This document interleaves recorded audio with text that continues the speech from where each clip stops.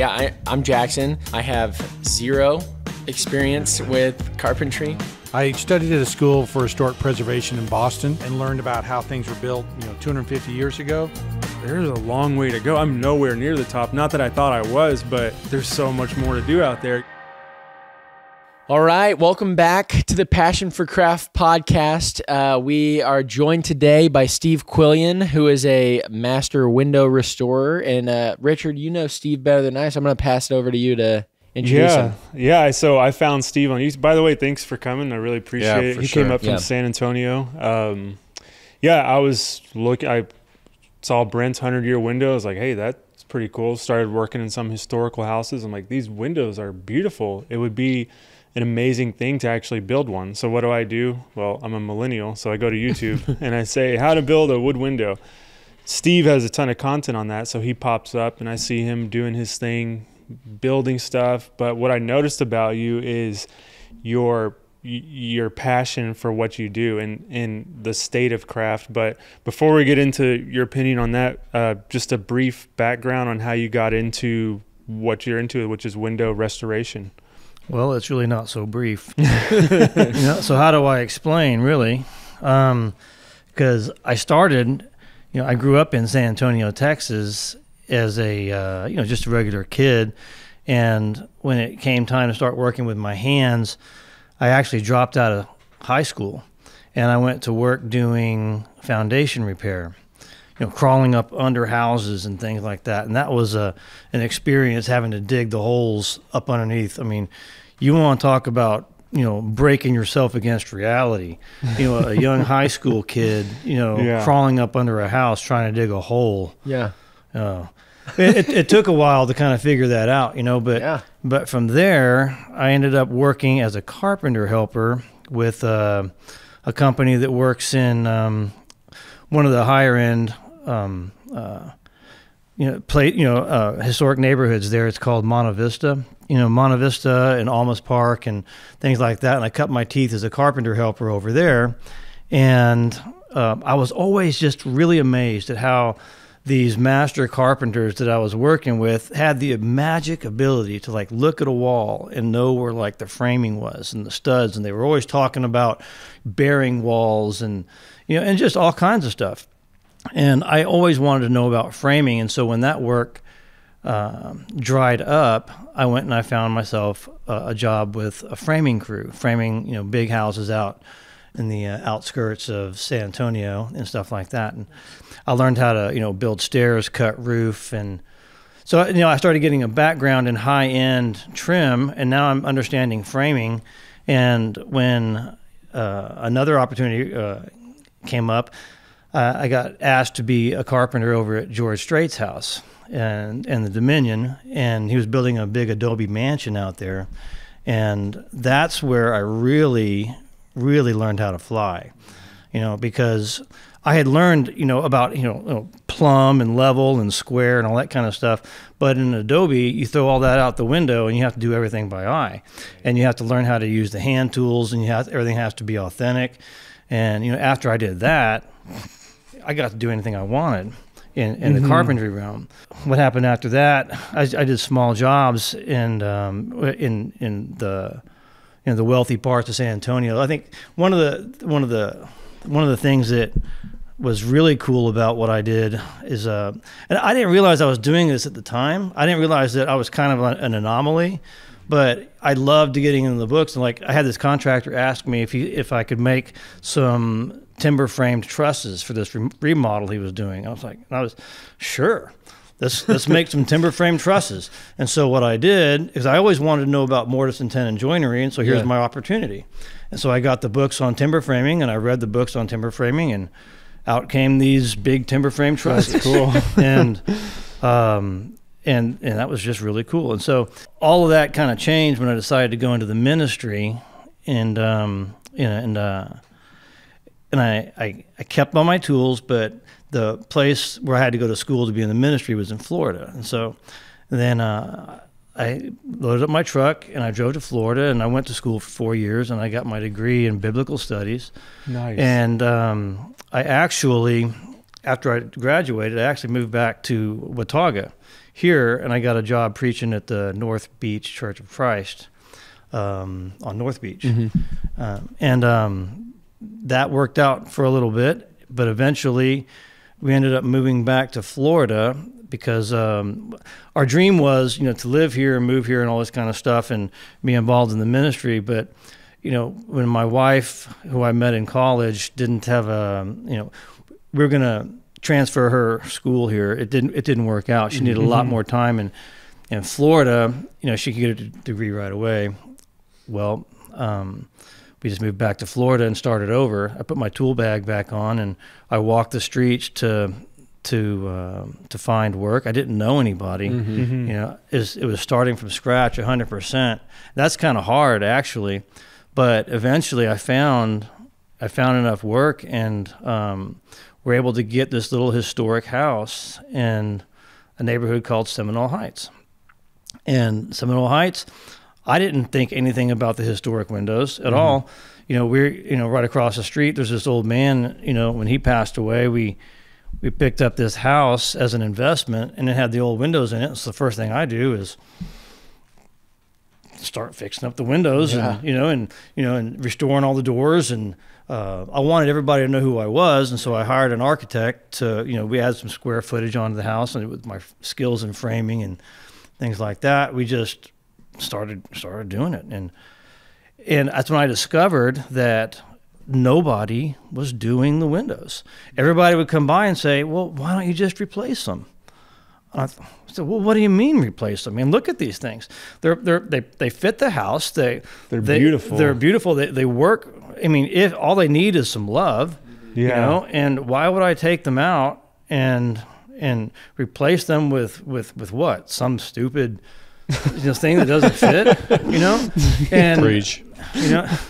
And so what happened is, inevitably, I need some replacement parts, like a sash it's got termite damage or some rot or something like that. And I didn't know how to make a sash, so I started searching for somebody to make that. And there was this old guy named Ernie on Florida Avenue, Cuban fella, had this shop. But what you had to do to get a window sash was you had to take the sash out of the opening, take it to him. He would replicate it in his own time. And who knew how long that was going to take? Meanwhile, the window's boarded up. I can't move on. Right. And so I thought, this is a business opportunity. And I thought, okay, well, I'm going to learn how to make sashes. I made these timber frame, trusses. And I want to really master the mortise and tenon. So here I go. And I went and I bought a shaper and I bought the tools, and I had this little itty bitty 600 square foot garage I'm working in, and I figured out how to make a window sash. And I ended up building, for the addition I put on this house across the street, I built all the windows and mortise and tenon and all that kind of stuff. And it was rough, but they passed inspection. The inspectors liked it. Everybody was raving about it. And that house, when I sold it, sold for more money per square foot than any house in the neighborhood had before that time. It was really, really cool. And so I did a little bit of research, and I found out that in the Tampa Bay area alone, there were 80,000 buildings with 20 windows or more of historic buildings. It's 1.6 million windows. Wow. Right? 1.6 million windows. Okay, so that's when I started to get secretive. And I'm like, okay. And I started, you started looking over my shoulder at, did anybody hear that thought that I just had?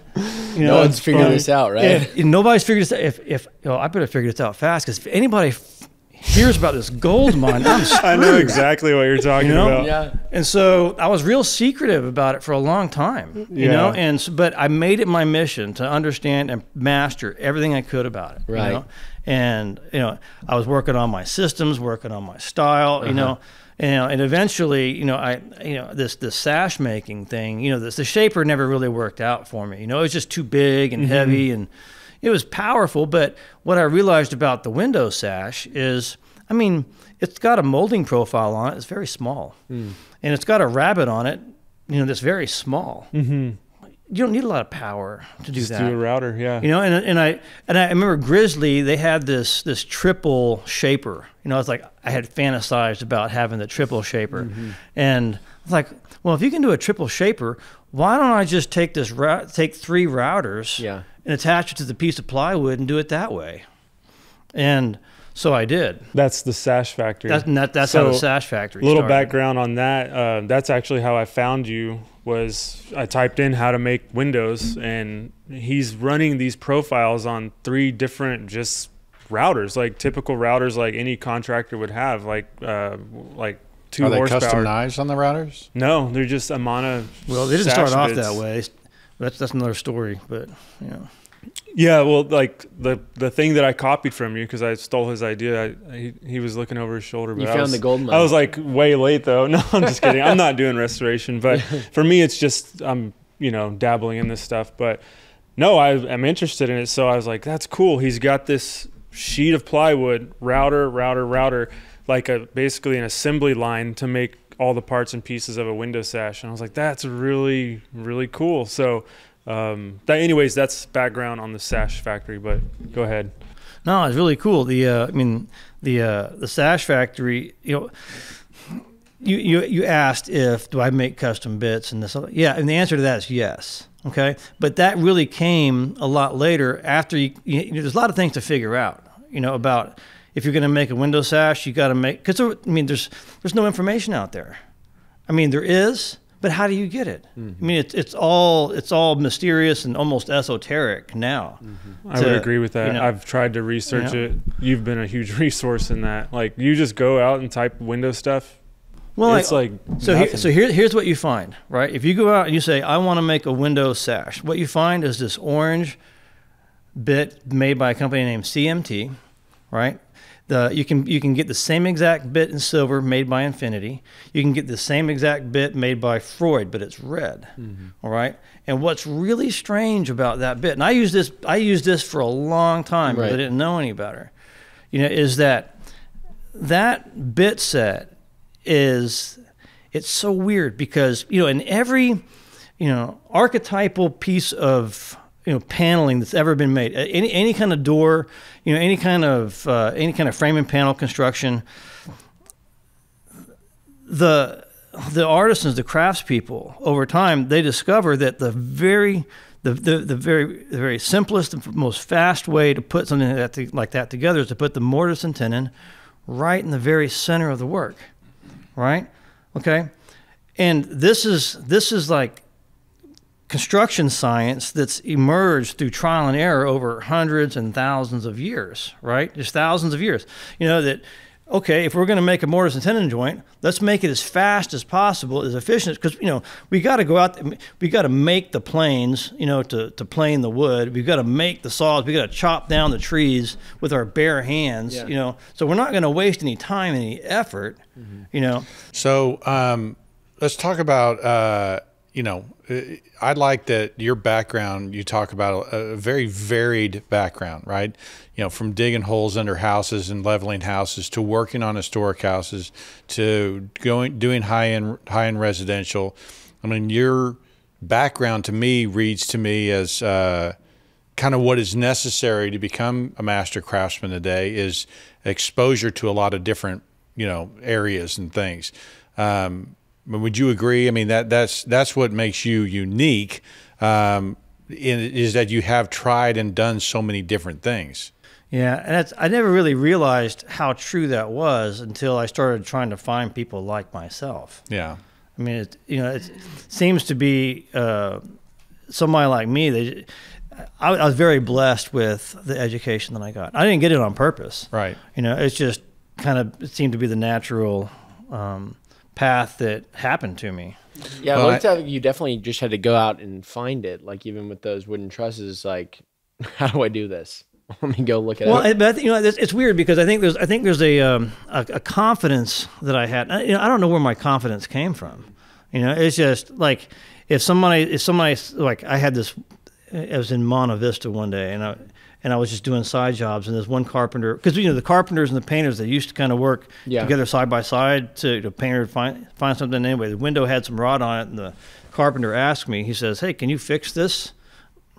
Yeah, I never fixed a window before. Right. And I had this, I guess, a belief in myself that I think that belief and confidence comes from working on old houses. I think that when you see so much, and I base this on my career too, you see so much more variety. You have to problem solve in such different ways. You have to, meet so many different other criteria that you wouldn't if you were working on houses built in the last 20 years. I mean, you're working with wood, you're working with, solid doors, you're working with, double hung windows. And so it's a question and a statement that I think that confidence comes from working on houses. You described working with these guys who you were always amazed at how they looked at stuff and figured things out.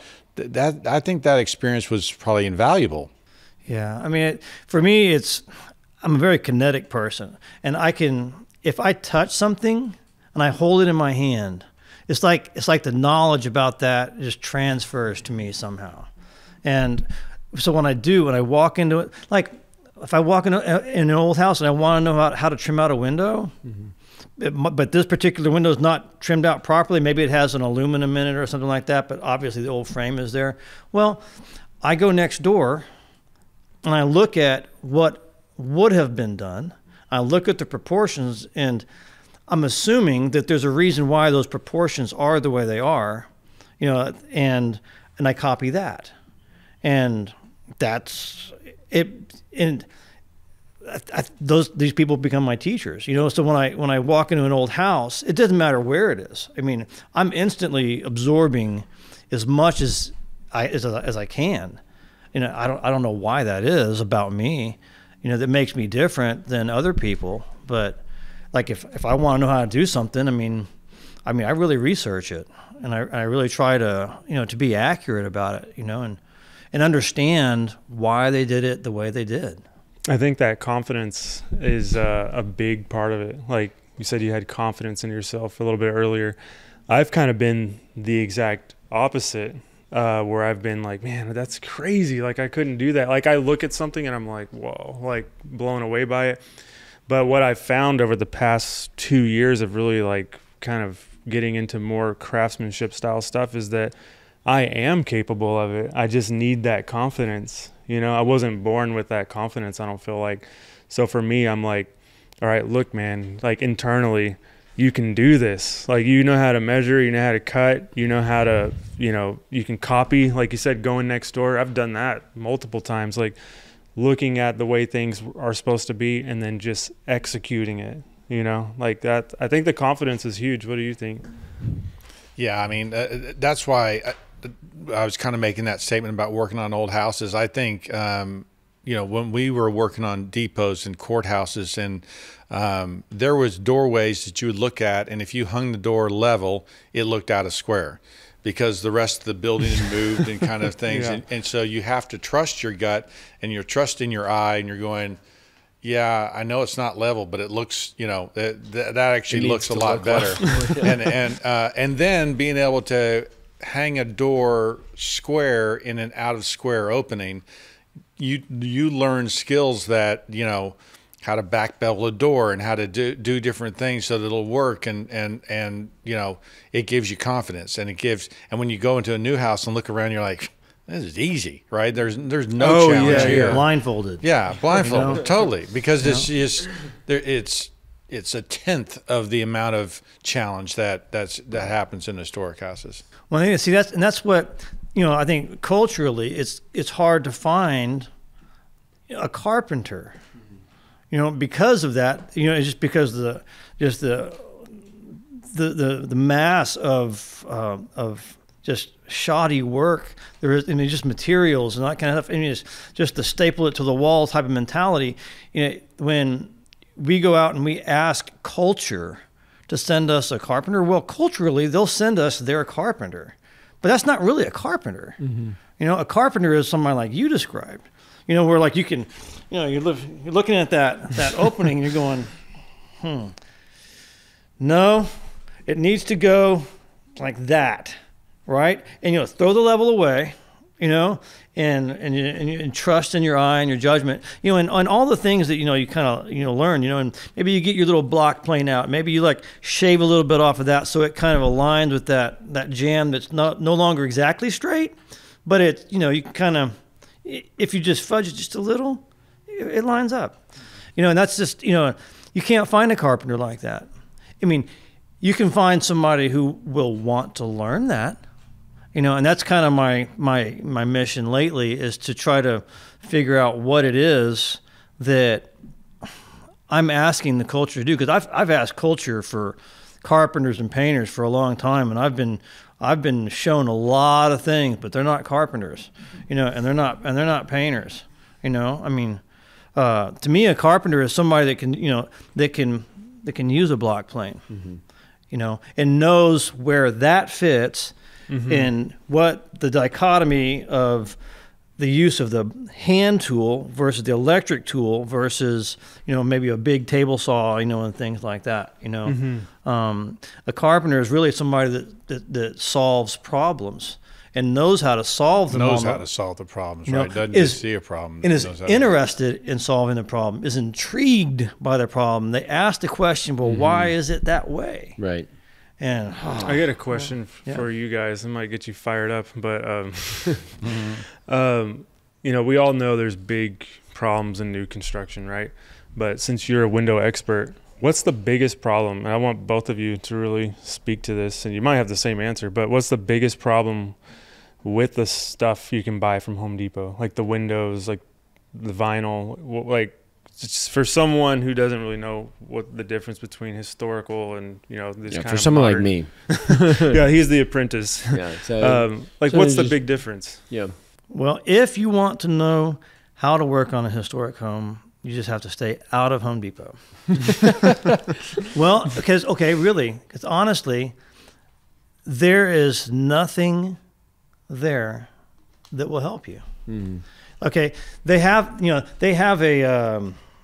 like a thing that looks kind of like a doorstop. I think they call it a sanitary molding, and it's just wrong enough, you know, that you really can't use it on a historic house. Right. You know, and all of their wood is so perfectly 5.5 that you can tell when a house has been flipped by a Home Depot expert, you know, it's because, you know, all the trim around the window has been ripped off of the walls. The plaster's been down. They think, okay, well, I got to trim it out again. Let me go to Home Depot and let me get a 5.5 inch board. Right. And they nail the 5.5 inch board up, and it just looks totally wrong. Everybody knows that it's 4.5. You know, if it's not 4.5 and the edges aren't rounded a little bit, then how can it be historic? But no, the flippers. You know, so if you want to know about, you know, craft, you know, you have to stay out of the store, you know, at least long enough to actually see some craft and actually learn, you know, like that's what's so cool about windows, right? One thing, like, if you want to know about how to work on an old house, there's no better place of entry than in a window, because you've got all the practical woodworking, you've got all the practical painting skills that you need. You know, and if you can master a window, there's nothing really you can't tackle on an old house. I agree with that. I feel like window mastery is like one of the hardest things in carpentry.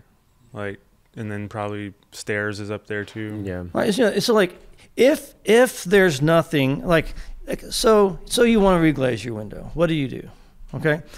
You go to Home Depot, because obviously that's where you go, right? That's what I thought for ask, a long time. Yeah, and you ask the person, hey, I need some glazing. And what do they tell you? Well, what's glazing?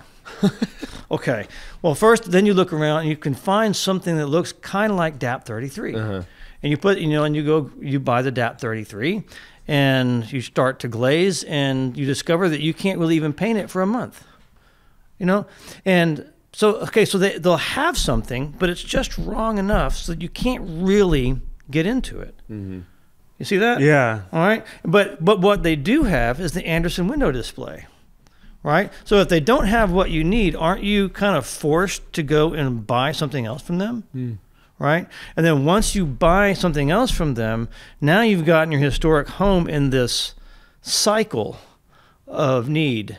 You know, like if you're going to replace the windows, okay, now you have to replace them every 15 years. And who does that serve? It doesn't serve the historic home community. It doesn't serve the homeowner. What it does is it feeds the corporation, because now you've got the house on a subscription model, right? And so That's you're gonna crazy. I never thought about it. And you're gonna and now you have to subscribe to the window gods, you know, at a cost of $500 a window or whatever it is, right, every 15 years. Well, okay, so a window's $1,500. Say it's $2,000. Whatever it is, okay, that's a lot of money. Yeah. Okay, but it's not more money than replacing your windows 6 times in 100 years. Yeah. Right, and every single time you rip out when you start, you rip out the original fabric, you weaken the fabric, you weaken the envelope of the house. Yeah. And every single time you replace it again, you see it all over. I mean, if you really want to start a slum, what you do, you start replacing the windows, because that's when the houses start to really, tank in value. Because after a while, I mean, all you're left with is the ability to all you can do is replace them with another piece of junk. Pivoting a little bit, we're in Tampa, and you're now back in San Antonio. When you mentioned something earlier that you've started hiring apprentices. Oh yeah. And so that to me, is the magic word, because it goes back to this whole guild system that we're trying to, encourage as well. Tell us about the apprentice system that you're doing, and kind of how you're causing people to rethink the way we build. Well, first of all, it's not easy, and it's something I'm still kind of exploring very, very diligently, because it's not entirely obvious how you start and run and maintain an apprenticeship program in today's culture. Right. It's because the way people view work, and jobs, it's it makes it complicated, But what I'm trying to do is, okay, here's the model, right? It started off with the city of San Antonio, right? Because the city of San Antonio, they're bringing me in to teach people how to restore windows. And so I've got a week-long class that I teach on, and it's the nuts and bolts, how you take it apart, how you put it back together so that it functions, how you do some basic stripping and refinishing, glazing, things like that. We just barely scratched the surface. But in a week, okay, I can teach somebody to basically restore a window.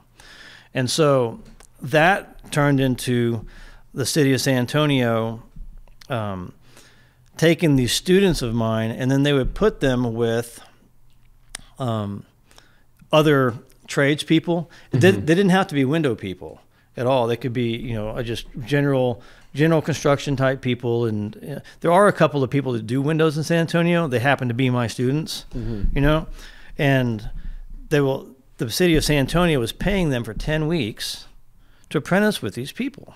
And I thought, you know what? If they're going to pay them to apprentice with these people that aren't really masters at the window, I wonder if they would pay them to apprentice with me. And so sure enough, and I've been working the San Antonio angle for a long time, and it wasn't too hard for me to go out and get a project. And so I started, put it out there to get a project. Well, I got one. Okay, well, I've got one. And I said, San Antonio, can I have some apprentices? And they said, sure. And so they passed me over some apprentices, and we started doing this project.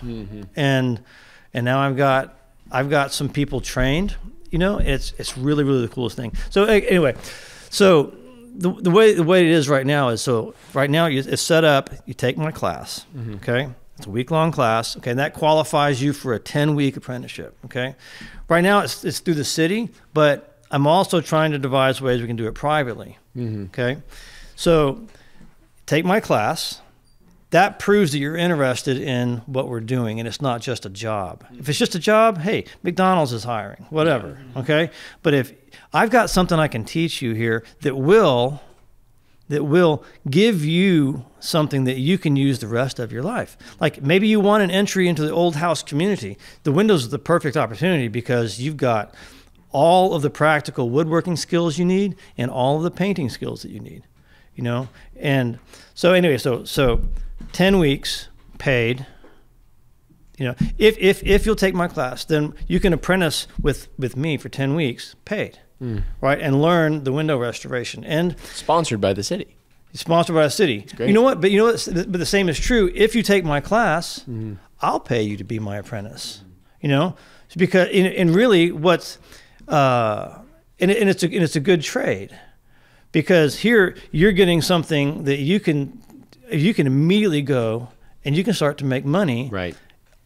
From historic houses. You're teaching someone how to fish. Right. You are. You know, I mean, you don't have to stay with me. And so the 10 weeks is up. They have the choice at that point to stay with me or go off on their own. So is there an apprentice salary, and then if they work out, there would be a regular salary? Or do you just hire them even though they're apprentice? No, if I understand the question correctly, you know, I'll hire them as an apprentice, as a paid apprentice. Is that what you mean? Well, I guess as an apprentice, $10 an hour, and then if they work out after 10 weeks, you raise them to $15 an hour or whatever the numbers are. Not that you need to tell us. Just is there a price increase once they? Oh yeah. See, that's the way I have it structured. Because they're training, right? I mean, they're really still learning. Right. Well, and here's the deal, right? So, first of all, if you take my class, now you kind of know what we're doing. Okay, 10 weeks, you're basically a helper, okay? Well, at the end of a year, all right, you know what's going on, and we can put you on a project, and now you can service the client, you can service the company, you can service yourself. Sure. All these things. And what I've really kind of grown to, the way I've really grown to understand it is that you've got this client base out there. I got a message on the way up here from somebody in Dallas that said, I can't find anybody to do my windows. I get them, I'm based in Florida, I'm based in San Antonio, I'm not in Dallas, but it's a problem everywhere. I've got a student in Dallas I can refer him to. But see, what we have is we have this big client base, huge client base, residential, that's not being served. They need people. And well, guess what? I can be the person that connects the client base with actual interested people. Well, but I mean, talking about your problem earlier when you discovered in Tampa, you're like, oh my gosh, look at all this work. I hope no one's figured this out. Now you realize there's too much work. I need to be filling the market with people. Sounds like you've kind of... Or else Home Depot's going to come in and fill their windows. Right. I mean, is that a change? That's the irony of it all, because, at first I'm like looking over my shoulder. I hope nobody catches me doing this. And then you get so far along, you're like, dang, I wish I would have been telling more people about this all along. Because exactly, it's hard to get the people that you need. Yeah, we're the same way. We taught free window workshops in these cities around the state, just hoping that people would do it. And they would be, well, who can we talk to? And we were like, contractors, please come to this thing. Let us help you figure this out so that you can go do this. It's a great opportunity. Yeah, I do. I've done so much of that stuff. I used to do all the time a class every first Friday of the month. Anybody could come, contractors, homeowners, and I would just give them the basics. I would do that. I do week long, seminars. I've had 2-week seminars. I've had people from all over the country doing restoration stuff. I mean, that's important, and that's I think that's where we are in the state of craft. That craftsmen have to be training others or we're in trouble, right? I mean, Lydia was talking about it in our last podcast that, over the next 5 or 10 years, so many guys like me will be, leaving the trade, what's being left behind. And so, how do we train? And I think it has to be things like that. It's really important, to find people who are interested and kind of really infuse into them, what it is they're actually holding and dealing with. I mean, it's like the best it's ever been. I mean, it's like the culmination of all artisanry and craftsmanship. Right. I mean, it's if people could do the best, that's what they did. I mean, they just, at the turn of the century, that's when they were doing it. I mean, it was. And you have to think about why it happened too. I mean, everything was tipping. I mean, there was an endless supply of lumber, seemingly, trains, transportation was enabled, quick distribution of products.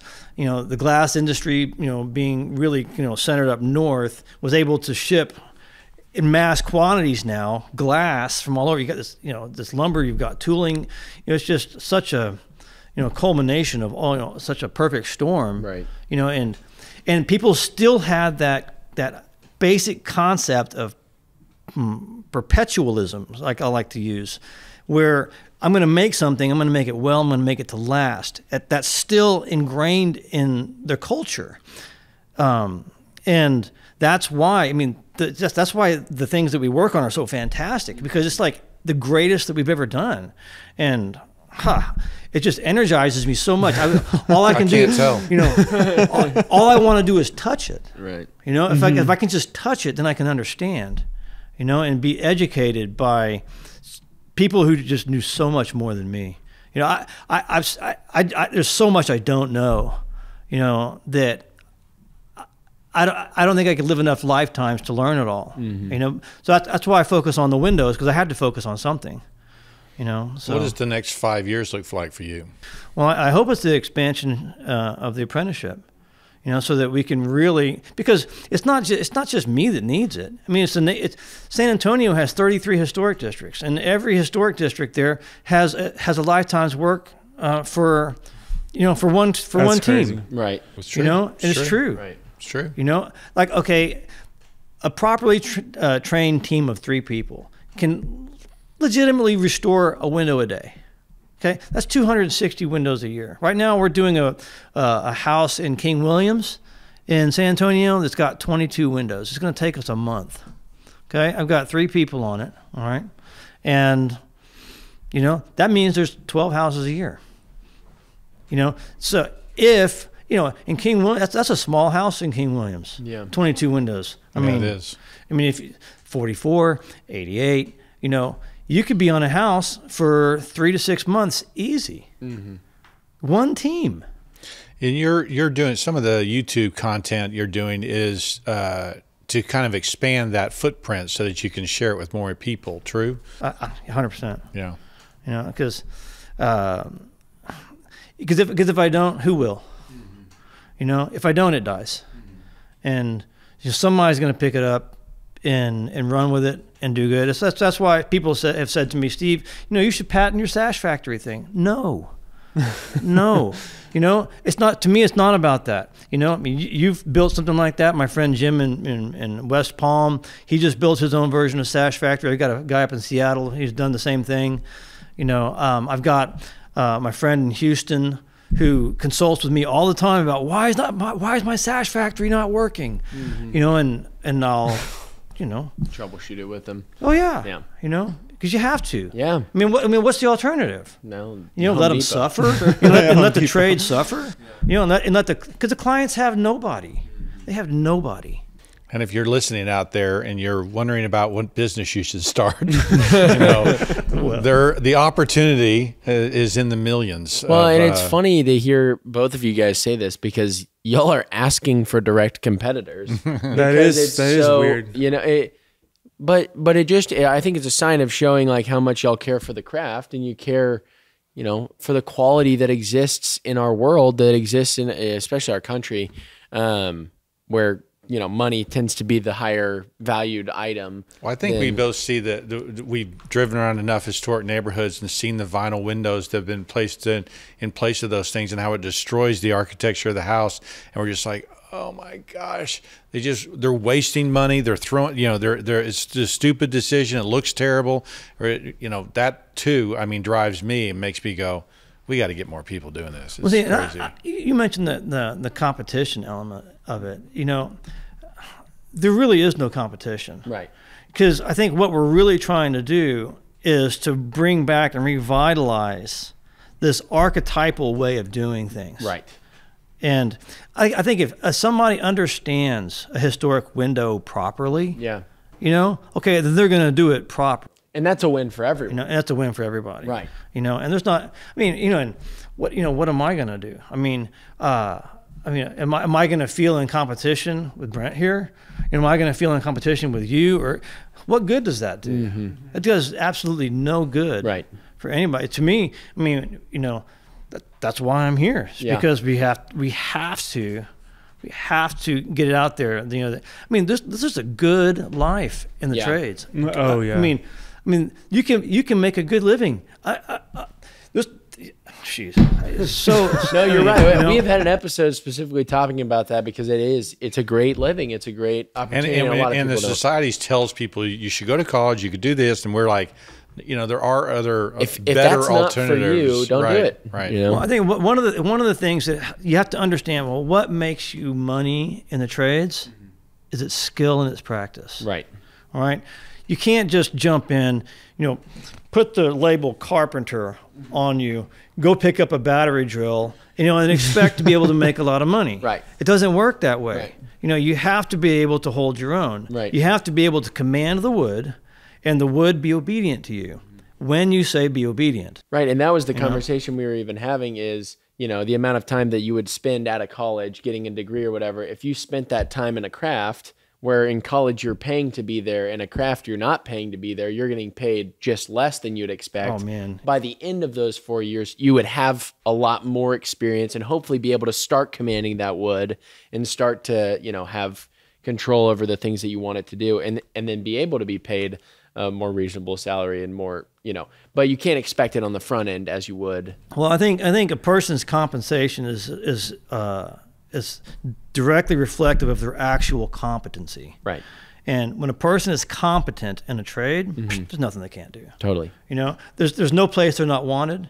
You know, my dad used to say, look, if you just show up when you say you're going to show up and you do what you're going to say you're going to do, you'll never be out of work. Yeah. You know, and that's a good saying. There's a lot to be said for that. You know, and if you can command your trade, oh man, you know what I'm saying? I mean, what couldn't you do? I mean, well said, because when an actual artisan shows up on a job, I'm not talking about somebody, you know, that's a wannabe, but that person is the one that changes the whole atmosphere of the project. Yeah. That's the person that everybody looks to for the knowledge, for the experience, for how to even think about this project. They're the hero. And everyone elevates their craft to get on their level as well. Right. Well, and it says in Psalms, find a man talented in his craft and he will work before kings. Right. So he won't stand before obscure men. It's true. It's you find someone that's talented and they can command their own way. Yeah. So I know we were talking about this right before we cut you off, but what would you say you are we have this model here, apprentice, knows nothing. I think we've established that you're not there. Journeyman, you know, doing it day in, day out, and still learning, still got a lot more to go. And then master, maybe who's maybe on the other side, always still learning. But where would you put yourself? Well, you know, it's a very humbling question to have to answer. Yeah. You know, because when I started, well, there was a period of time when I didn't know who I was, right? And I felt like I probably should call myself a carpenter. Right. Right. But it wasn't until maybe I felt like when I felt like I could hang a pair of French doors, an old French doors into a new French doors in an old opening, maybe then I can call myself a carpenter. Is that when? Okay. Maybe it's when I know how to cut stairs and I can you know, build a staircase, you know, or something like that. Well, maybe I'm a carpenter then. Okay. Maybe it's when I can work on a window. I don't know. And there came a point in time when I was getting some business cards made. This person was helping me do some design, and they well, I'll tell you this. I switched from carpenter to craftsman when I moved to Florida, because when I was a carpenter in Florida, carpenter's different there. Right? It's not carpenter as where I grew up, you know, in Monte Vista, in Alamos Park and Alamo Heights and those types of things. Okay. Carpenters there, that's somebody that they'll call on to fix a toilet. It's like, you know, it's like a handyman. Carpenter? Yeah. Wow. You know? And so, I mean, like a handyman, you said? Yeah, like a handyman. Wow. I associate that with wood. That's so funny. So I was like, okay, so to distinguish myself, you know, I decided to call myself craftsman. Yeah. So that's the basis of my my company name is Quillian Craftsman. Yeah. That's what I formerly am. DBA, Wood Window Makeover, but it's Quillian Craftsman. Yeah. And so when I was getting business cards made up, the person helping me, I felt it was erroneous. They put Master Craftsman on the business card. And I thought, well,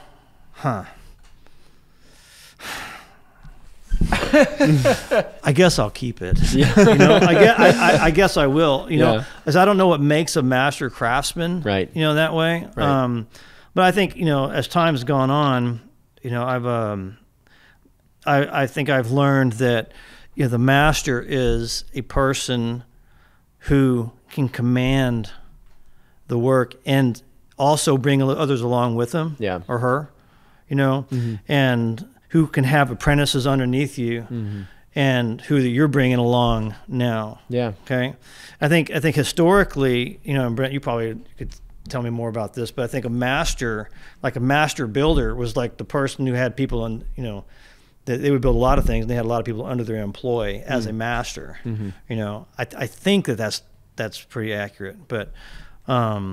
And so a lot of people could technically be masters that way without being a master. But I've kind of shifted my focus away from being a master craftsman to just an artisan. Because I think in our world, it's complicated because the language gets diluted because everything is named craftsman, everything is an artisan beer. What does that really mean? Right. Totally. And I'd rather try to let my work speak for itself and let people decide what I am. Yeah. Rather than maybe give myself a title. Makes sense. I like that. I like that a lot. It's a good answer. That's I guess kind of how I feel about it. So. Yeah, I really like that. Well, Steve, we have kind of a fun question for you as kind of a wrapping up question. And I'm really, really curious to hear what you have to say about this. Because we've asked a plumber, we've asked an architect, and we've asked a drywall specialist this question so far. And I think in all of those, there's kind of like it's an obvious answer, this.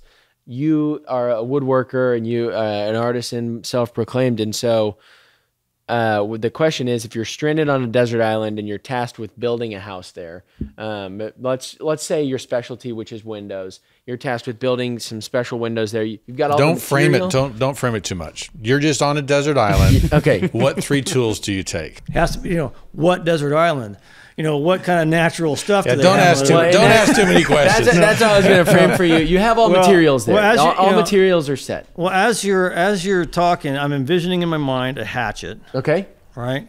It's got to be a hatchet because you're going to have to build a hut. Right. Well, let's cut the survival element out of it. You don't have to put out. This is survival. That's what I'm saying. Yeah, what talking about. Yeah, well, that's why I was trying to. This is his. What I'm going to do? I'm going to bring my fest tool. That's what I'm going to do. I'm going to bring my Yeah, that's great. No, I don't. I guess 3 favorite tools. Right? Yeah. No, well, okay. Like I don't actually use a hatchet. Right, but I think on a desert island, I would want a hatchet. If I had to bring another tool, it would probably be my block plane. Block plane. My block plane. Yeah. That's on my list. And maybe and now that I think about it, a drill. The drill. And with maybe like a 1/2-inch bit or something like that, something that can make dowels and stuff like that. Yeah. Because you're always having to drill, and if I have a block plane, then I can whittle my dowels down to about round, and I can go into the hole and hold things together. Totally. So that's probably what I would do. I could make a chair. It's a great answer. It's a great answer. I like that. Because you got to have a place to sit. Yeah. Absolutely. Well, Steve, thanks so much for joining us on our podcast. Yeah, for sure. We want to shout you out. So if there's any social media sites or places where people can find your work, would love to give you the opportunity just to shout those out right now. You just got to Google Steve Quillian or Wood Window Makeover, and you can find the Instagram, the Facebook, and the YouTube. YouTube is probably the most useful. Awesome. Instagram has become like the daily what am I up to kind of thing. Right. And Facebook's just kind of fizzled out kind of thing. But so Steve Quillian, Wood Window Makeover. Yeah, Wood Window Makeover. Wood Window Makeover. All right, search him up. thank you guys for listening. Please go check out Steve and all of the work he's doing restoring windows across America. So thanks for watching.